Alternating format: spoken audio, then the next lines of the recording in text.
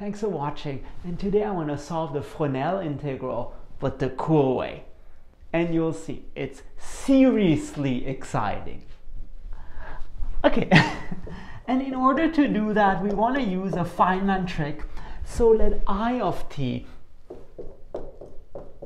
be the integral from 0 to infinity of e of minus tx sine of x over x dx. Because, as they say in French, pourquoi faire simple si on peut faire compliqué? Why make this easy if we can make it complicated? And indeed, weirdly, using this exponential term, we can simplify this integral. Not only that, let's now split up the region from 0 to infinity into smaller intervals.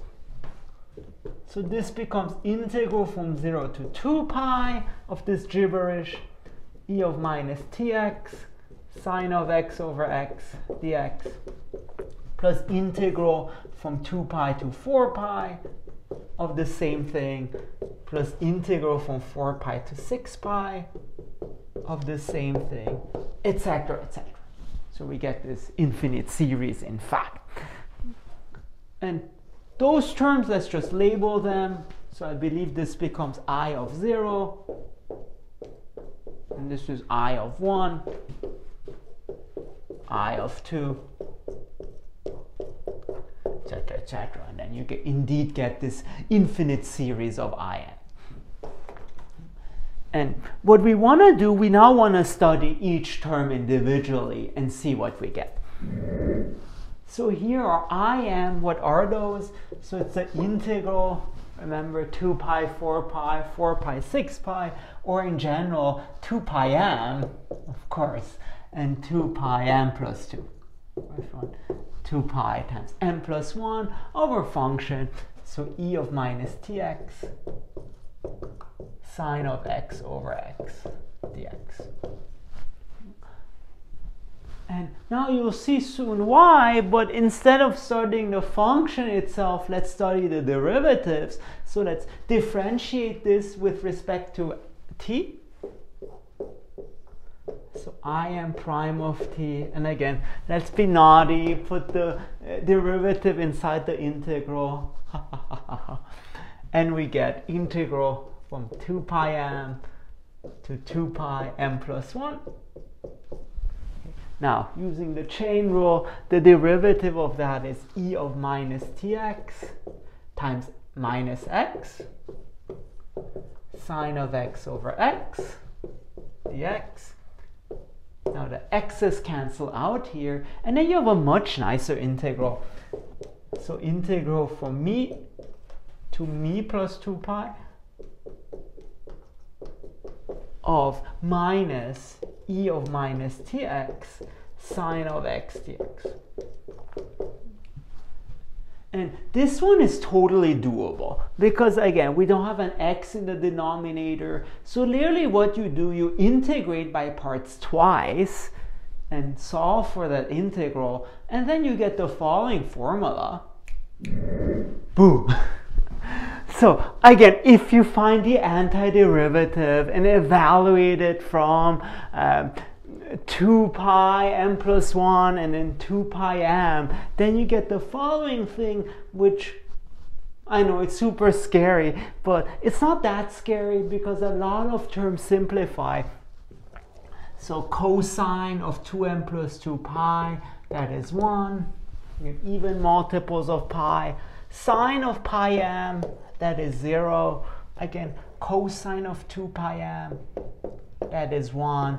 And finally, sine of 2 pi m, that is 0. So really, after the dust settles, we do get the following nicer formula. Summa summarum, we end up getting the following. So the derivative of Im is just e of minus 2 pi mt times this term, so e of minus 2 pi t minus 1 over 1 plus t squared. And here's a cool thing. So this doesn't depend on m at all. So let's call this a. So this becomes a e of minus 2 pi mt. But that's just a e of minus 2 pi t to the m. But then if you call this r, we get that the derivative of those functions is just a r to the m. Wow! So in other words, the derivative of our pieces of the Fresnel function, what do they satisfy? They're just a geometric series. So in fact, if you now sum them up, those derivatives, then you just get sum of ar to the m, and then that's much easier to evaluate. So this m somehow disappears. How cool is that? Again, as Ian Fowler, the recommender of this problem, suggested, it's like the walls of Jericho fall down and then everything becomes much nicer. All right? And therefore, the derivative of our original function, well, again, I was the sum of ims. So again, let's be naughty again and differentiate under the sum. Probably a dominated convergence theorem thing. So sum from 0 to infinity im prime t. But we just calculate the derivative. We found, woo, it's a geometric series. So m from 0 to infinity of a r to the m. And so this just becomes a times 1 minus r. Okay, and I think, yeah, the r is between 0 and 1, so it's nothing to worry about. Okay, and now we just need to calculate, recall what a is and what r is. So in particular, what we get is this becomes e of minus 2 pi t minus 1 over 1 plus t squared. And here's a cool thing. So another miracle here. So miracle inside a miracle. This also becomes 1 minus e of minus 2 pi t. And guess what? This horrible term just cancels out. And we're left with minus 1 over 1 plus t squared.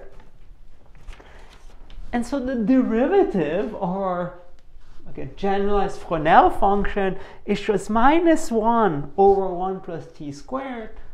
So to end this drama, we just integrate. Wow. So once again, what have we found? We found that the derivative is minus 1 over 1 plus t squared.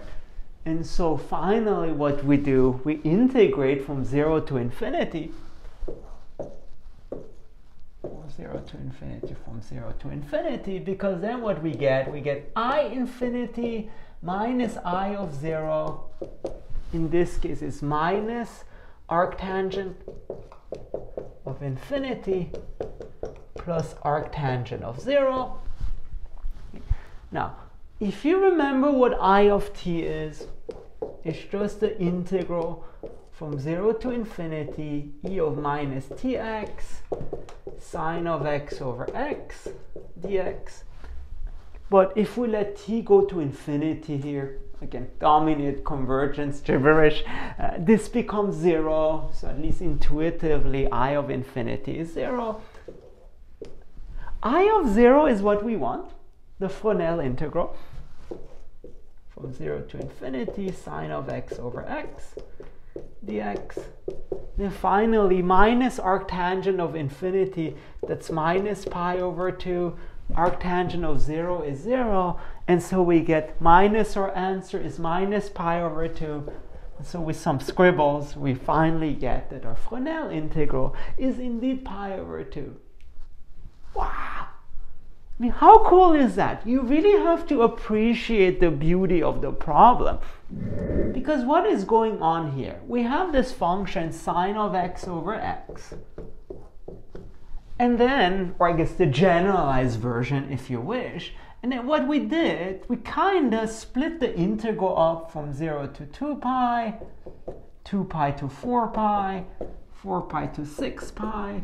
And somehow, what this is saying is that if you always take the difference of the areas, so this minus this, and then this minus this, and then this minus this, then even though their differences are not a geometric series, if you take the rate of change of those differences, somehow they get a geometric series, which is again a very surprising feature of this Fresnel integral.